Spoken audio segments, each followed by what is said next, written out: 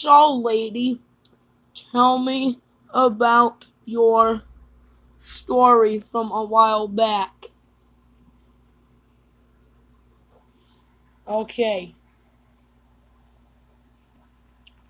It all started when I was back in 1996, where with all my friends, and then there was a Diesel, and he gets mad, and no one would ever mess with him because of his huge claw on top of his cab.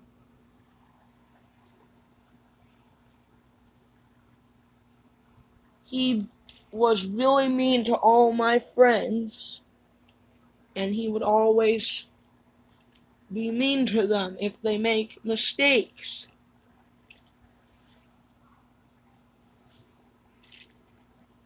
Then one day, Diesel 10 came right up to me and says, "I want to pull your passenger train."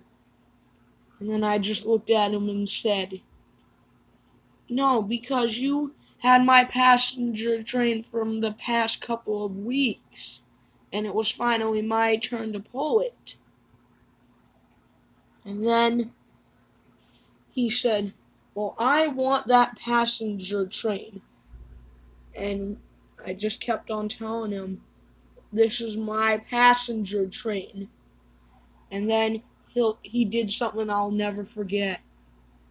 He switched lines, came up face to face, and lifted his claw out, which I never seen him do, grabbed me at the top of my funnel, picked me up in the air, and threw me across the yard. I managed to land on my wheels, and I puffed away and never stopped. I puffed away from the railway, trying to find a hiding spot. And this is where I hid, inside like a grass. And I was hoping someone would come and save me, but I was here for 2 years. Until then, and now, I finally was able to be rescued. Well, that sounds like a big backstory, lady. Now come on, we got a lot of jobs to finish. Then we gotta go to bed. Let's go.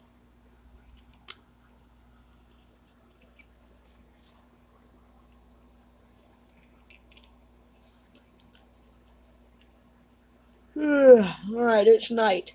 Let's go to sleep.